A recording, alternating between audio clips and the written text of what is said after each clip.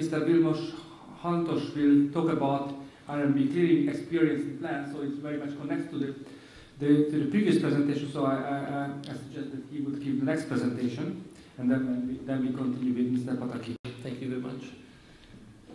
So we changed the program in a little bit in order to be more logical in the issues one after the other.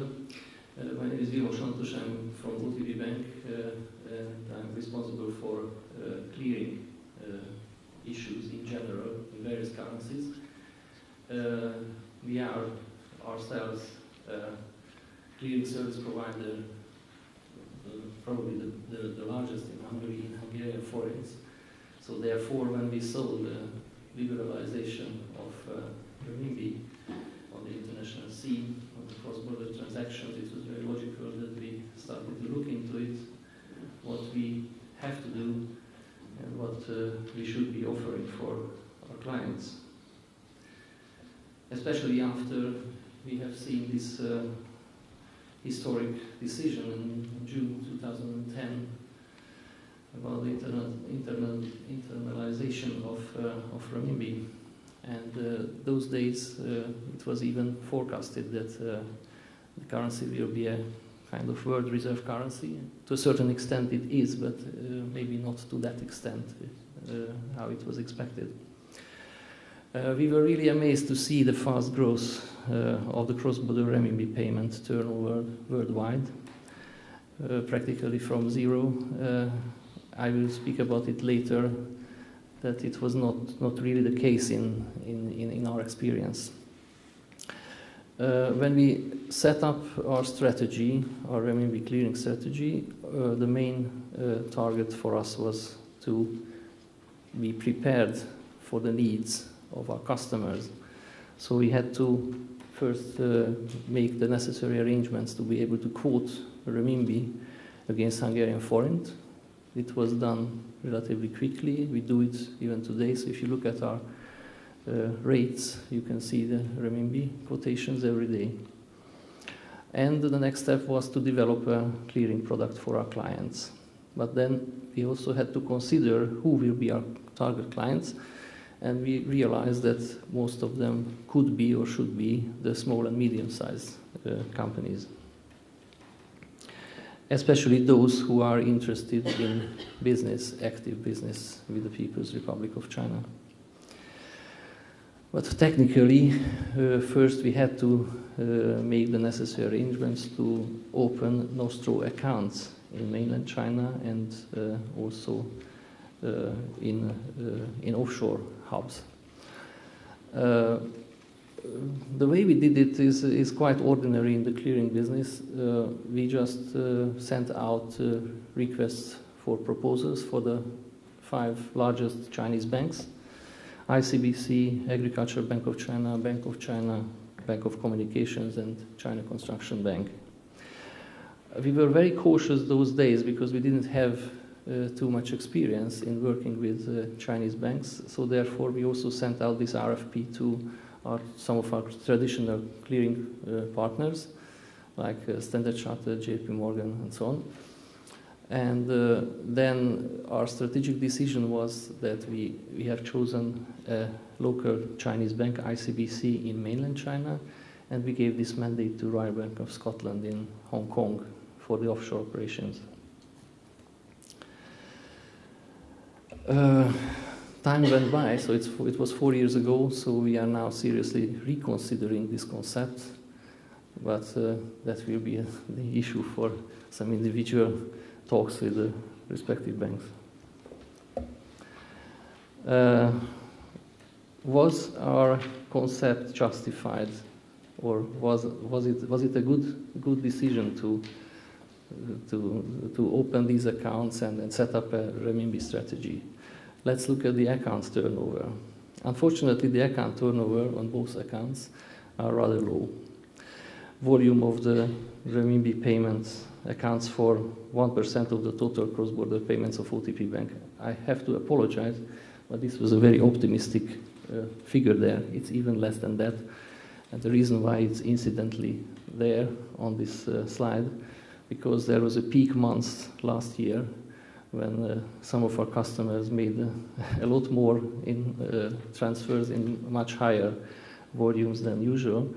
But when we looked at it on a longer time perspective, it turned out that the volume is not going up so much as we thought. So, why is the turnover so low? Our clients' commercial contracts are still predominantly concluded in euros or dollars. And this is simply because of the tradition. This is what they are used to. This is what they have always been doing. That's a very simple explanation that we can hear in business pretty often, although it doesn't necessarily have to be rational. Apparently, you can see the same in the cross-border payments. Then we thought about how could we boost volume of the cross-border renminbi payments. First, we asked the clients why don't they turn to renminbi, and they said that they have concerns because of the regulation. The regulation for them is more complicated or restrictive, I would say, because as we know, payments in the renminbi to mainland China have to be trade-related. And of course, there are some other motivations when somebody wants to pay amounts to China. Even those have concerns who have their payments trade-related, because they say that if something went wrong with the documentation or if they are not accepted, then amounts could be returned, and that's a problem for them. We have a very, for us maybe it's funny, it was not so funny for the client, but we have an example which I quoted here. One of our clients participated in a conference in Beijing, and he wanted to be generous and pay the participation fee in renminbi, but it was returned because it was not trade-related. Unfortunately, we have various other examples like this, but as we are continuously informing our clients, there are less and less like that. But on the other hand, if the regulation could be liberalized more, then such cases wouldn't be there anymore. I don't know if there's anybody here from the People's Bank of China, but if not, then I would like to ask you from the central bank to convey this message, because we would like to know and inform our clients about the further steps of liberalization of the currency. Here at the end, I'm raising another problem, which I would call the double conversion. I think the Hungarian participants here perfectly know that whatever currency we make a payment to a beneficiary in another country, initially we have to make, by definition, we have to make a conversion, because most of the accounts are denominated in Hungarian forints. So if it's a euro transfer, then we start with the conversion. And this exchange rate is known by the customer. And here's a controversy, because our clients who would have the interest or to use renminbi, but they have reservations, concerns, what I told you in the beginning, about the usage. So they are afraid of using it because of the restrictions, but they are losing costs on the double conversion, because forint is converted into euros or dollars, and then at the end of the payment chain it is automatically converted into renminbi, because as far as I know there is an obligation of converting all cross-border payments to renminbi.